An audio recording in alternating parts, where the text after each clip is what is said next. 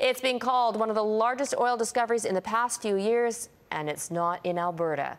Husky Energy and its Norwegian partners say they've struck oil about 500 kilometers northeast of St. John's, Newfoundland. And as Ross Lord reports, this discovery may help reverse the flow of workers heading west. Rich oil reserves off the Newfoundland coast have fueled a dramatic turnaround in the province's economy, and evidently there's lots more out there. Yeah, we discovered 300 to 600 million barrels of oil in the prospect called Bay North in the Flemish area. Statoil says the discovery in a well drilled by this rig is the 12th largest find in the world in recent years. And the discovery stacks up well with currently producing oil fields. While only half the size of Hibernia, it's larger than both Terra Nova and White Rose, and could be on par with Hebron, which is still under development. It's also light crude, light sweet crude.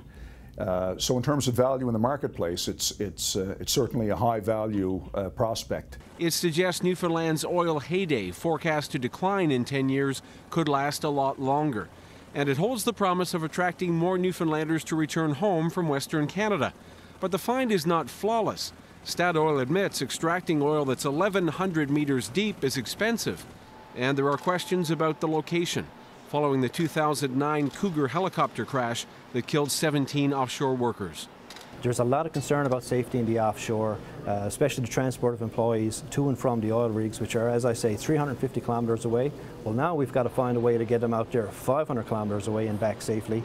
And that's going to be a big thing for the industry to come up with.